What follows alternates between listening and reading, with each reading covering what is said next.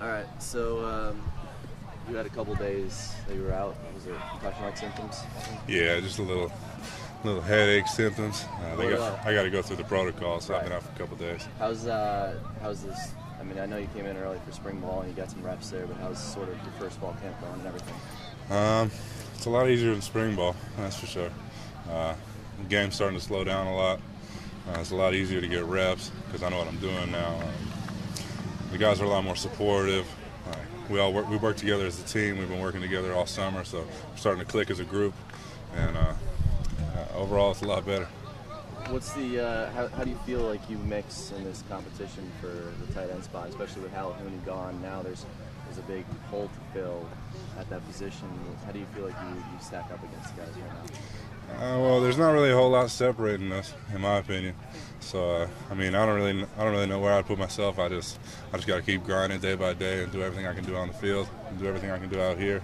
Keep learning everything, and hopefully see the field this year. You mentioned the game slowing down a little bit. Do you feel like you can start as a true freshman and from day one and keep going? I don't think that's my call, but I mean, I just got to keep working and keep listening to Coach Losey, keep listening to Coach Langs, Riley, and I mean, everything's going to shake out the way it should be.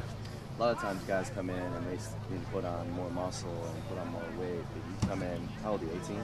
Yeah. Come in as an 18-year-old and you look like the rest of these guys. Do you feel like physically you match up against these guys well? Yeah. Is that one of your biggest strengths, you think? What do you think, what makes you good? I know that's a little bit of a weird question. I wouldn't really call myself good yet, but I mean, I don't know. It's all about work ethic to me. I mean, it don't matter how big you are. But I mean, you just got to bite, fight, scratch, and claw for every block, every route, every catch.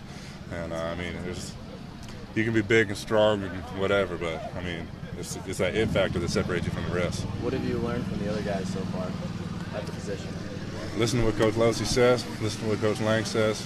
Trust your technique, and make plays. Thanks, man. Appreciate it.